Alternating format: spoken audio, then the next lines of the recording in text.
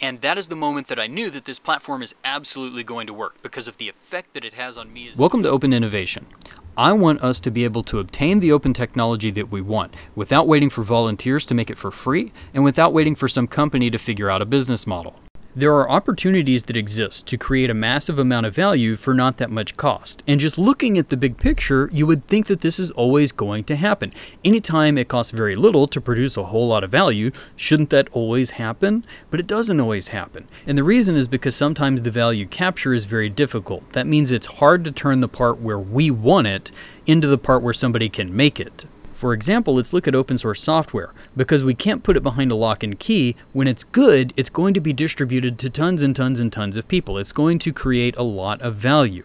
But because we can't put it behind a lock and key, it's difficult to convert our demand into action. Among programmers, we have a self-help model. If something is essential for me to get my work done every day, either somebody else has already built it, or I can write the software myself, in theory. But this model doesn't really help the software consumer, somebody who relies on software but isn't a programmer. And to look at why this is such a big problem for the consumer, we have to look first at why B2B open source works. That's about a $30 billion a year market. It's fairly healthy. And the way that it works is a company like Costco needs some improvement to some logistics software that's built on some open source. And they'll hire a company like Red Hat to build the improvements for that software. Now, because Costco is a massive company, they're expecting to capture enough value from what they have to pay Red Hat. It's worth it for Costco. Now, the truth is that most of the value is going to other companies. Costco is only receiving a small part, but Costco has a lot of employees, and so they can capture enough to cover the cost of the further production of the open source that they rely on. But what about the consumer? The consumer has a problem because they have a very small budget, and they also don't expect to capture that much value. So individually, it's just not worth it for them. And over and over and over again, what this has turned into is if you look at an open source technology, if it's used by businesses, it's doing great. And if it's used mainly by consumers, it's suffering. Now, the basic shape of the solution is really simple.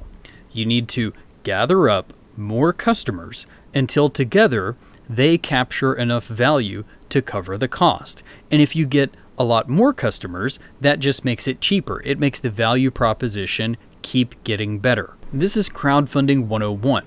We can't get something if we try to do it ourselves, but if we pull together a bunch of people, we can make it happen quickly and cheaply. If we look at two of the OG models, on the one hand we've got Kickstarter. They have a threshold model that creates cooperation. But because the creators tend to raise a lot of money and then just disappear, it lacks accountability. It doesn't have any way for us to be sure that we're going to get something. If we look at Patreon and GitHub sponsors, they're month to month, so they can create some accountability, but they don't have any way to create cooperation. They don't have the little progress bar with the funding where we all move at once. So those platforms are designed for content that can be put behind a lock and key, which again doesn't really work with open source. A big problem that all these first generation tools share is that we're waiting on the creators to decide what they want to try to sell to people who don't have that much expertise in what is being financed. So how we're going to fix this in PrizeForge is we're separating the role of the creator from a representative who acts on behalf of the contributors. And this is going to create efficient communication and accountability, and it's going to mean that the community is independent of the creators. They can move around between different creators. That will create even better accountability, and it means that the creators are going to be making what the community wants. On our feature roadmap, of course, we want to have multiple delegates. We want to have multiple streams where we're raising money for different purposes. And some of these interests are going to overlap, and some of them are going to be very independent.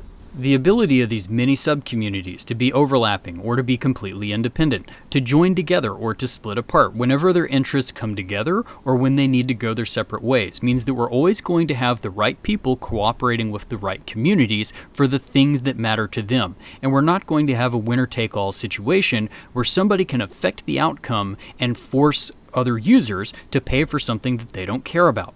So the intent of what we're building is to organize in advance streams of funds that are earmarked for a particular purpose, where people have selected representatives who will communicate with creators to get the creators to produce what the community wants.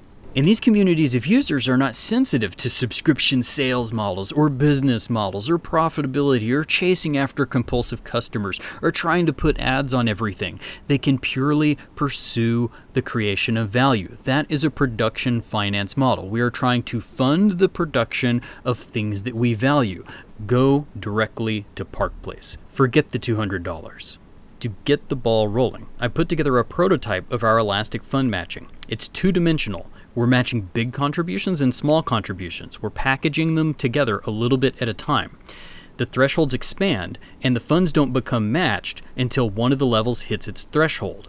We are creating cooperation a little bit at a time across every single kind of budget, because there are businesses who want open source too. There are prosumers and professionals who want open source. Some people want open source a lot, and even the smallest contribution can make big things happen. This is just the beginning. Somebody already prepaid $100. They enrolled $25 a week. And if there's nobody there to match it, I get paid nothing. And that is the moment that I knew that this platform is absolutely going to work because of the effect that it has on me as a developer. I am motivated and I am accountable. And there is nothing in my way except I need to work and build out the rest of this platform. Build these features, show progress, make sure that people understand what is a production finance solution. I want to see the year of the Linux desktop, I want to see open LLMs, and I want to see billions of open source users able to create all kinds of cool stuff. It's going to make their lives better, it'll make my life better, we'll fight back against stupid competition, and whenever somebody just wants to focus on creating some value, that's the only thing that they have to do. So now that I've put together a presentation of where we're at and what we're working on, I'm going to go focus on programming. I'm going to ask you to go try out our platform. Go send some marbles through the pipes. We need to find out that all the various little systems work. We need to surface problems early so that we can start getting ready so that when we have more features, we're going to be ready to take on more users. Ask questions, be curious, talk to people, get into our communities, and talk about what you expect and talk about what you want. Thanks. Only the future is certain.